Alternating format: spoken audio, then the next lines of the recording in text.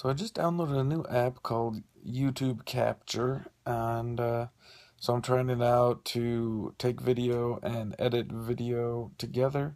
We'll see how it goes. I've got a lot of clips from the last few months, not as many as I hoped I would. The first clip you'll see is from a basketball game that Beth and I went to. So we're at the Jazz game and just waiting for it to start. Just thought I'd film a quick video. Cody gave us the tickets for our birthday or wedding. It's like a birthday. Sorry. I'm kind of tired, if you can't tell, too. To get up early for church and then get up early to get things done today. But we're on the front row of the upper deck, so there's not a bad seat in the house. Pretty good. It's a good view. We donated plasma, and then we went to Golden Corral, right for lunch prices, just in time for dinner food, and now we're here at the game. So we're doing some shopping in Idaho Falls today, and Beth is getting some new athletic shoes, because so many ugly shoes. We've had she has a gym membership for a while, but she doesn't like her shoes, so we haven't gone much. Excuses. But yeah, so we're trying to find some shoes. That's her shoes. These are the shoes. These are the favorites so far. And all of the Champion brand are on sale at Target. So. And we have a gift card. Thank you, Karen. Gift cards from our wedding, so it's nice. So I forgot to make a video earlier. There was a library book sale, and now we're going to the Second Chance Prom. It's a fundraiser that the Relay for Life is doing, and we're eating at a local restaurant called Tommy Vaughn's. I had a burger, but now all that's left is fries. Show the sign. She had a awesome pulled pork salad, and yeah, there's the Tommy Vaughn sign. Thanks for that idea. So yeah, then we're gonna go to the dance, and I'll probably film some there. So the quality on the video isn't too good when you're zoomed in, but we just finished hiving a swarm, and if you can see, all these bees on the edge are sticking their butts in the air and flapping their wings. See if I can find a good one. Right there. See? And they're putting out pheromones saying we found a good home. It's calling the rest of the hive there. So hopefully these few bees will get the signal. There's only like 3 left in the box now. We dumped most of them on top, and the majority of them have gone down in. The scouts are on top doing their little calling thing. So I just thought it was pretty cool, and I hived it in these clothes. I mean, they're a swarm. They don't need any. You don't need any protection. The swarming bees are the most docile because they don't have a home to protect. So There's that one. there. Over, hopefully. So I'm just leaving the box off until those at the top get done doing their thing, or the top. I got the top right there, waiting to put it on. It's almost dark, so I wanted to get it on before it gets dark, so they can stay warm through the night and everything. And I think my mom, she was the one that put it into the box earlier, because it was right here up in the tree, and I had to go to a job interview, so she put it into the box and sat the box on top. But for some reason they were hanging out in the box, didn't want to go into the they were hanging out in the cardboard box, didn't want to go into the bee box. So when I got here, I just shook them out into the bee box, and it seems to have been successful so far. So we'll check it again tomorrow or in the next couple days, and hopefully I can get some more boxes before they get too crowded in there. Hey, thanks for watching so far. I haven't tried to bore you with too much talking in between the clips, but this next one needs some introduction. It's a really dark clip. My dad has a business, which he actually started when Evan was raising money for Scout National Jamboree, and he just has kept it going. and used the money for our summer vacations and stuff. Where he bought a bunch of flags, and before Memorial Day, he goes around and sells kind of a subscription type thing to people, and then I think it's 6 holidays a year we go around and put flags in people's yards, and they pay us like $5 a day, for it. And yeah, so the flags have long since paid for themselves, and it's just pretty easy money for us. But every once in a while, people will have a sprinkler line in a weird spot. And so when we were out on Memorial Day doing it, my brother hit a sprinkler line, and so Beth took a couple clips during the aftermath of that. So that's what you're going to see next. Like I said, it's kind of dark, but we thought it was a fun story that we should include. Like, I'm surprised we haven't hit it right there. Yeah, I'm surprised we haven't hit it the times that we've done Our it. first sprinkler line in 5 years of doing this. Well, it is bound to happen to someone. Eventually, yeah. I thought I got weird. I thought I drove through the bedrock. I was super proud. That's why I said I went to ride a little bit low, because I was like, I drove through the bedrock. And Cody was like, what's that noise? And I was like, no. I can call Princeton over here. He just lives down over here this way. But it's over the city line. Anyway, I'm going back to Does he know how to repair? Yeah, he knows how to repair all that Sorry stuff. guys, you can deal with this. That's what they do. Sprinkler lines? You should. From the blister. Holy mackerel. Do you see that? That is like a water puddle. Watch out, Evan. I think we turned off the water. So they're putting in flags, and something was hit underground. I think we turned off the water to the sprinkler system. Are you videoing? Yeah? We're trying to drain it right now. We're popping the earth pimple. We're popping the zit in the earth. Mother Nature's got quite the back knee. Oh! Guess what? There's a big puddle Hey of Beth, water there's there. a puddle there. I was so focused on the grass. She was focused on being a good documenter. Yeah, man. Yeah, the pimple looks like it's popping, right? Well, daggone it. I just stepped in this huge puddle. You can't even see it.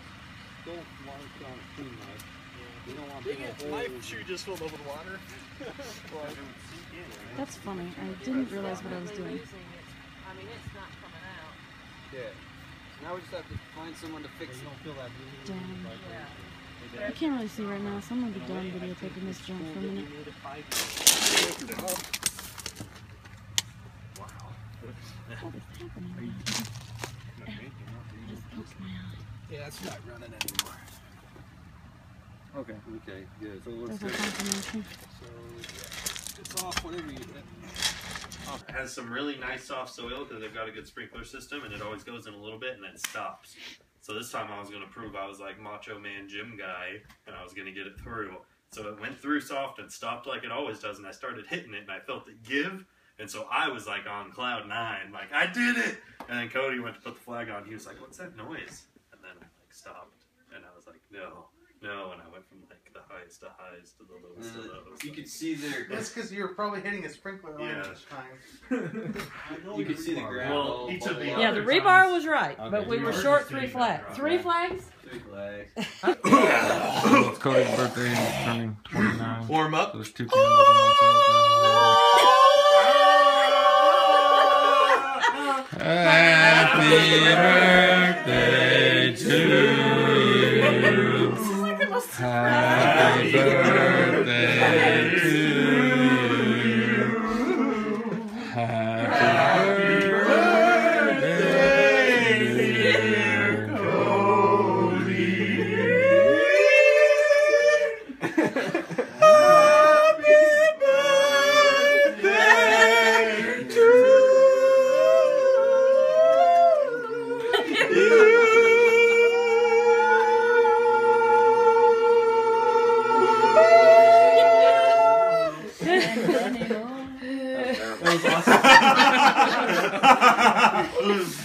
You paid for those classes. Winner! We got it!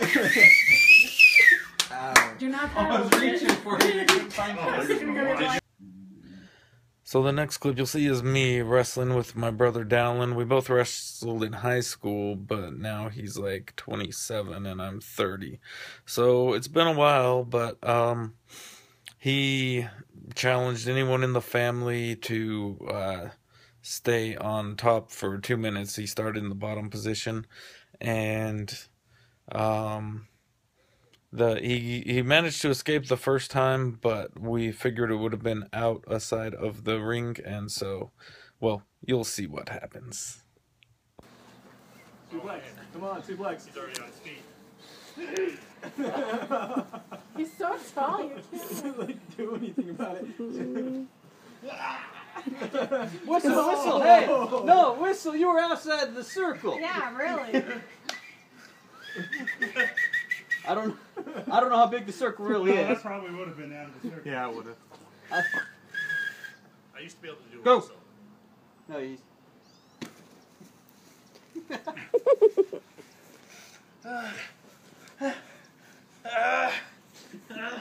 You got this, Brett. Did you stop the timer during the... Yeah, no, we're on 2 minutes. I got it all right.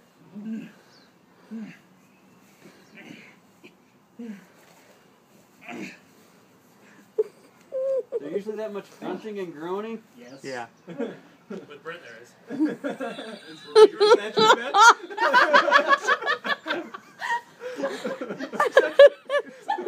Oh my gosh. Silence is golden means yes. Brett and I do not. Oh!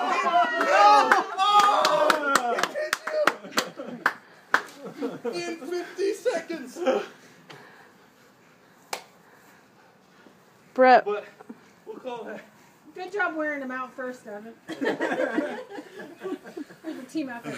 But he got out of the ring that one time, so. Brett, did you want to give a victory speech? What? Did you want to give a victory speech? Well, what do you like reading? Well, that was exciting. So the next clip you see will be a band called Midas Whale. And those two plus another one are all part of a crew that does a rock opera. They wrote it, they produce it and everything, called it's called Deep Love. And so Midas Whale sang a song from Deep Love, and it's pretty cool because in Deep Love, the one who's the lead singer on this song of Midas Whale doesn't even sing. He leads the orchestra.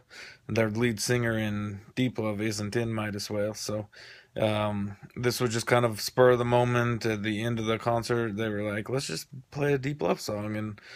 And so they just chose that one, and I thought it was really cool to hear the cool kind of acoustic version of it.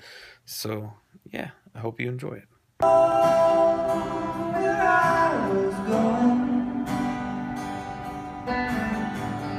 I used to follow green and gold. I put my trust in combination. I feel the changes in the air,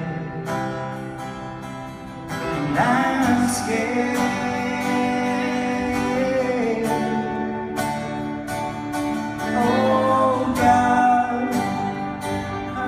Wasted my life doing wrong when I should have done right.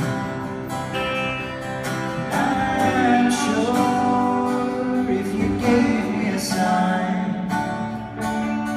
your hand and my heart would align.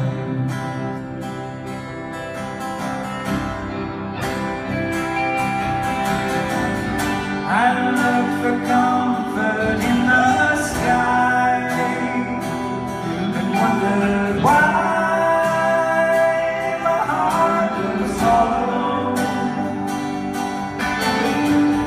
A million stars seduced my eyes. How could I know which one to follow?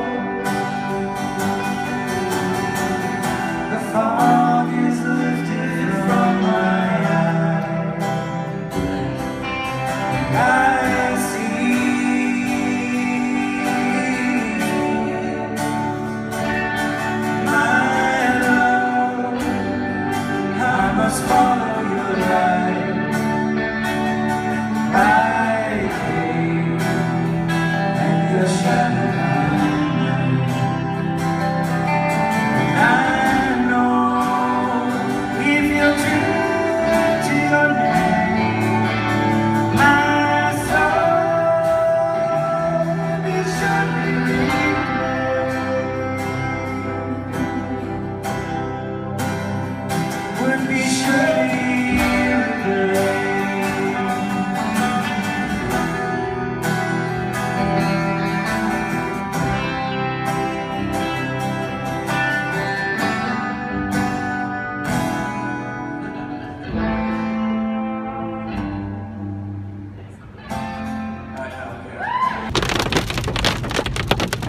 So we went out in the storm. There was a storm warning and stuff, but we figured either way this hail's gonna damage our car, so we might as well drive in it, huh? You can see it's splatting. It's like a slushy hail. It doesn't stay together when it hits the window, but the weather's pretty crazy. Super high winds and thunderstorms, so because it's the perfect combination for hail. Consistency better. Maybe not. You can tell how hot it is in the car right when they splat. It's like Condensation. whoa. Yeah, Beth had the windows down, but I made her put them up to take a video. But I don't know why you have the windows down in a thunderstorm anyway. It wasn't that bad at the house. It has gotten way worse. But the post office is gonna close. I want it on mail. Yeah, we've got a package notification, so we gotta get to the post office. And we've been lazy all day watching movies at home, so watch Unbroken, highly recommend it. It's a pretty cool true story. Well, based on a true story, of course. Anyway, so now we're out in the storm. I'll take a video if anything cool happens. I hope no one minds me making a video without a shirt on, but I've been wanting to make a log of my insanity experience. I'm doing the insanity workout series. Sorry, I'll try not to move. I started a week and a half ago, week and 2 days, but the first 2 or 3 days were super painful. And then you come to your first cardio recovery day, which is just strength workout. It's the reverse of a normal workout series. So normal workout, you do strength every day, you do cardio once or twice a week. And your intervals are usually, 20 seconds of hard work followed by 40 seconds of like a jog or something. So how Insanity works is he does 2 minutes of hard work and then you get 30 seconds to recover. And you do cardio 5 days a week, and there's 1 day of strength, and then a day off on Sundays. I've hit every day except one. Last Friday I slept in, and then I had a scout camp out. I'm the assistant scoutmaster now. I know I haven't kept you updated on anything, but yeah, so I had to go to that, and the scoutmaster called me like an hour and 10 minutes before it started, and the workouts in the first half are like 40 minutes long, so I didn't have time to get a workout in and finish getting ready for the camp out. So I missed 1 day so far, but and I just finished my second time doing pure cardio. It's actually one of my favorites. Pure cardio, you do 15 exercises, 1 minute each, no rest, so it's a little different than the normal format. But I really like it. Feeling a little nauseous, mainly I think because I chugged my water before the stretch even. So I chugged a whole glass of water way too fast at the end.